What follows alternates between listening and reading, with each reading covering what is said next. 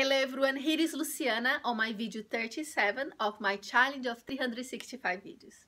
So carry on talking about the development towards your goals, and I'm gonna talk about something that for sure is gonna happen to you. It's happened to me many times. That is, we all gonna make mistakes.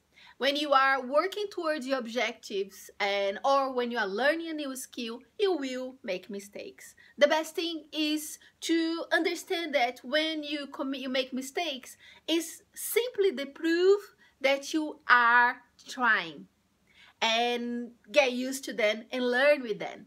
Another thing that for sure is gonna happen, we probably will look a little bit stupid when you are starting to learn something new, but that's normal as well. We are working towards our goals, we are out of our comfort zone, and we feel a little bit self-conscious and we feel that we are looking a little bit stupid, but that's part of life.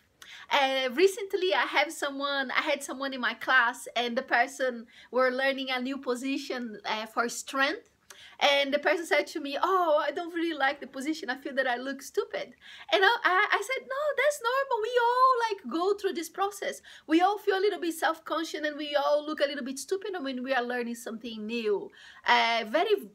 Nobody were born knowing everything. And for sure, in order to evolve and develop as a person, we all gonna look a little bit stupid when we are learning something new. So get used to.